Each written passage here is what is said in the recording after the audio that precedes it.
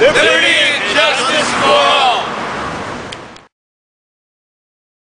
Political body with the authority to investigate and indict wrongdoing by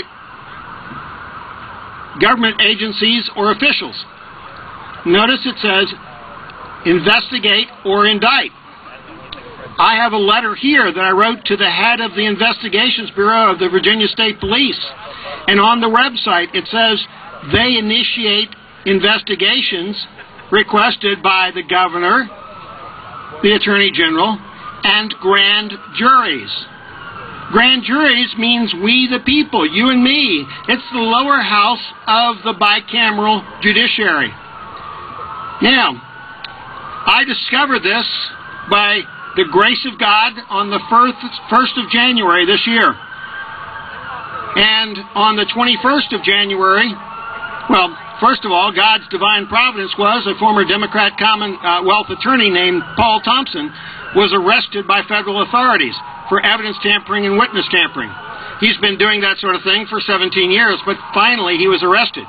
In part because we got a special prosecutor named to investigate him, which raised his profile last June 18th, about 1 year ago, yesterday. And then the federal authorities started looking at him, and they arrested him on the 10th of January. Excuse me. On the 21st of January, I filed my first special citizens petition for special grand jury. The very same day, a corrupt judge in Winchester, Virginia, John Prosser, submitted an early retirement letter to the Chief Justice of Virginia because he knew that his corruption was going to be exposed by this grand jury. On the 15th of February, I went before that grand jury. He did that to try and make it so the special grand jury would not vote to convene or to impanel a special grand jury. The regular grand jury has to vote a majority of the members to impanel a special grand jury, which then has the authority to investigate and indict government agencies or officials. Well, I asked him for a rehearing. I asked Judge Wetzel for a rehearing, and he denied me. So then I filed a petition for writ of mandamus to the Chief Justice of the Supreme Court of Virginia. And then a few days later, I filed a second citizens petition for special grand jury. And I named Judge Wetzel, former Commonwealth Attorney Paul Thompson, retired Judge John Prosser, former Winchester police investigator David Sabonia, former police investigator James Bayless, current Commonwealth Attorney Alex Iden, and both former and current Assistant Commonwealth Attorney Mark Abrams. And so, I have in front of me here an order from the Chief Justice of the Supreme Court of Virginia, Cynthia Kinser, dated the 19th of April in this year, in the year of our Lord, 2011, that appoints a judge from outside the 26th Circuit to go into Winchester and preside over a grand jury hearing so that I can have some semblance of a level playing field so that the jury will vote to equip or impanel a special grand jury, which then can call the Virginia State Police to assist them in investigation and indictment of government employees, government elected servants who are violating the rights of the citizens of Virginia and trampling on this Constitution of Virginia and this Constitution for the United States of America.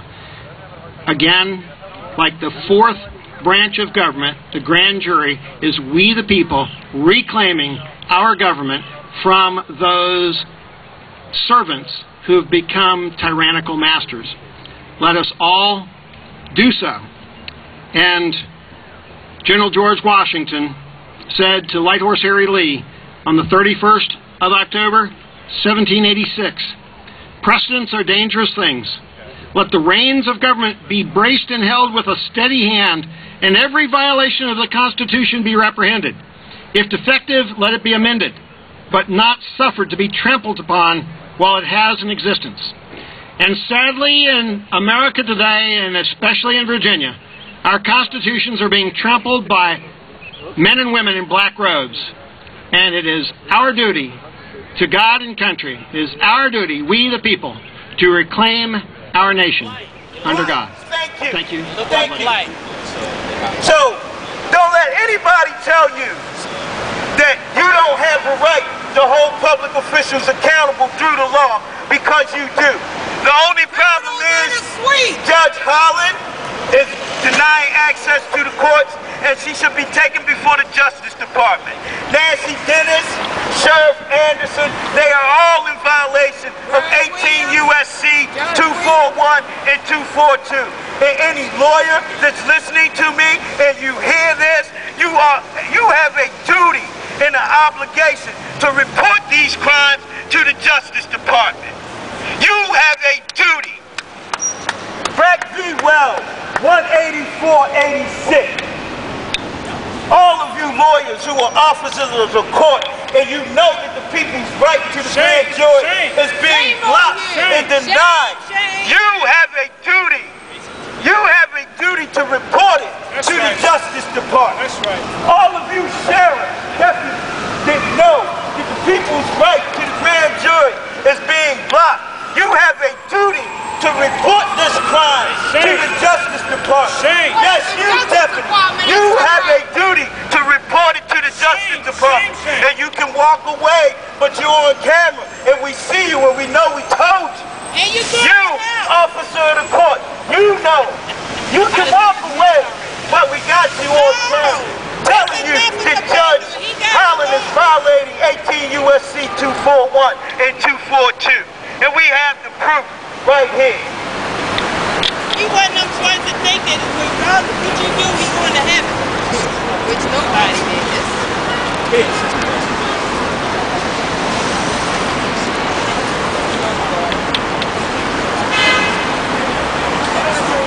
To hold public elected officials accountable.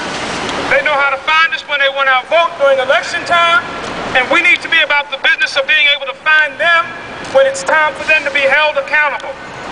All of the atrocities that are happening in our city school system, the atrocities that are happening within the police department, in every city agency in this entire city.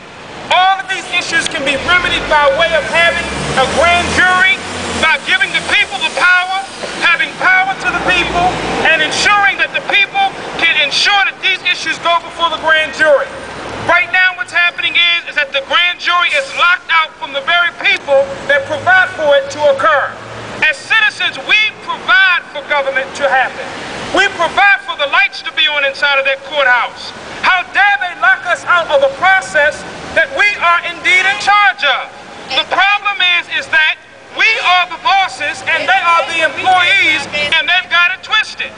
But we have the power as people if we army up with our right to vote and our right to participate in the census and our right to be counted. As citizens, we must, if we have an obligation, to do it for the children that are walking across the street. We've got to do it for the children that are in the Baltimore City Public Schools.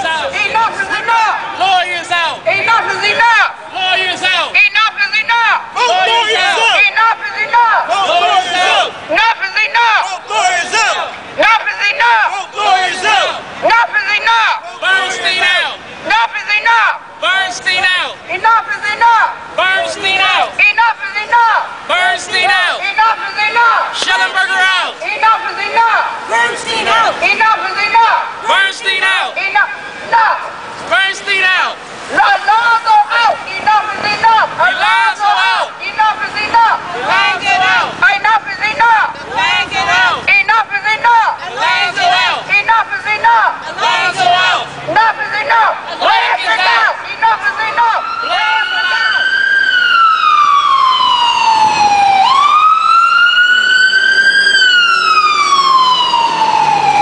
In America today, the answer is same as what is right in America today. The first three words of this Constitution: we, the people. That's what's wrong, and that's what's right.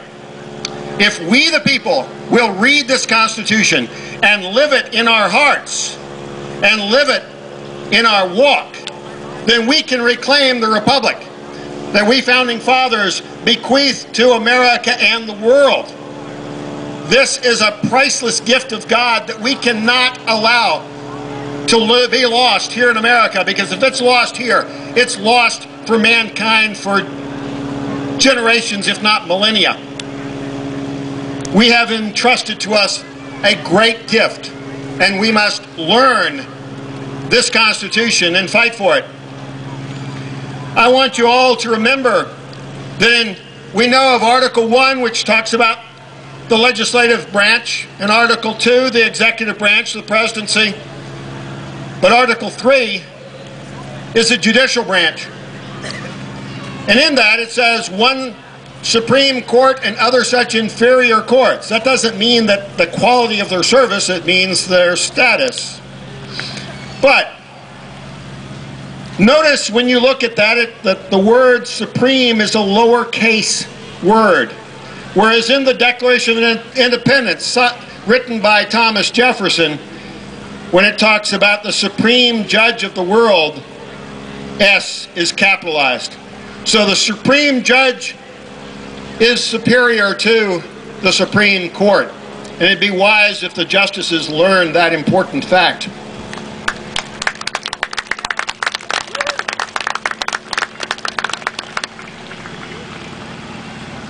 But remember, I said, defending the dearest rights and liberties. The Bill of Rights is an enumeration of many rights, certainly not all of our rights, but some of the most important. We all know the First Amendment, where it says, Congress shall make no law respecting an establishment of religion or prohibiting the free exercise thereof. I'm going to stop there and notice that the word is "and," not "the." That is to say that Congress shall not choose one religion over another, but it shall not have a law that discriminates against the creation and exercise of religion. And I suggest to you that any government that tells you that you can't pray in the name of Jesus Christ is violating your free exercise thereof, and that's a violation of the First Amendment.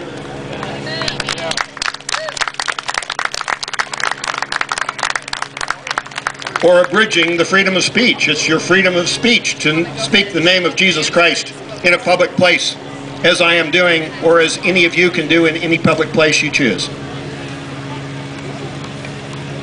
Or of the press, or of the right of the people peaceably to assemble, as we are doing here, or to petition the government for redress of grievances.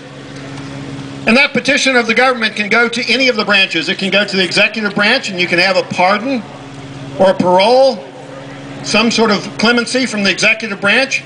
And a pardon is like a veto to a bad judicial act, like a veto is the canceling of a bad legislative act. So we need to look at more pardons where the justice system has failed. Think about it, that if our justice system is 99% accurate, and there's 100,000 men in jail, that means 1,000 men are in jail that are innocent. And the governor needs to have the courage to stand up and give liberty back to those men who've had their liberty wrongly taken from them by the failure of the judicial system.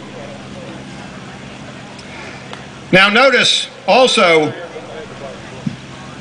that in Article 3 we have the jury, but 3 of the 10 amendments, and also arguably the First Amendment, where it says petition for the right for redress of grievances. How do we petition? We petition to a special grand jury. And that's a right in Virginia that says the special grand jury is the one non-political body with the authority to investigate and indict government agencies or officials for wrongdoing. So you citizens, when your government is not doing your will, you have the ability to file a petition for special grand jury to call those elected servants into the grand jury for investigation of their fraud, waste, and abuse. And so we will be washing a ton of waste, fraud, and abuse from the governments of America, and that will reduce our costs of government and thus our taxes. So I led one revolution against high taxes, and it's time to do it again. But where we do it is in the grand jury. That is the Amendment number 5. Amendment number 6 is the trial jury for criminal trials. Amendment number 7 is the trial jury for civil trials. Well, we have a plague in America of dividing families by divorce, the destructive force of divorce. And then we divide children so that they rarely ever see their father. And as the father of his country, I don't think that's good for the future of America. But we should make it so a jury decides what percentage of the child's time is to go with the father and what percentage to go with the mother. And then we will no longer have the situation where lawyers and judges are taking the wealth of the family to make those decisions, because the jury will make that decision.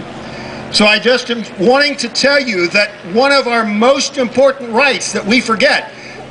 Everybody who's served on a jury, raise your hand. All right, look around. And I would guess that it's probably less than a quarter of the people here. That is one of the most special rights that we have under this republic, is a grand jury, or serving on a jury. And the grand jury is sometimes described as the fourth branch of government. It's how we can force the government, the elected servants, to do our will. And again, as I said to Bushrod Washington, that whenever our elected servants don't follow our will, we can and most certainly will remove them. And that we can do with the special grand jury. So I encourage you all to read this Constitution for the United States of America and read the Constitution of Virginia so that you'll know your rights, so that you can have the opportunity. Remember, in the preamble it says, for ourselves and for our posterity. We're living under this Constitution now, but if we don't learn it, if we don't live it, if we don't love it, if we don't preserve it, it won't be there for posterity. It won't be there for our children and our children's children's children. God bless you, and may America bless God. Thank you.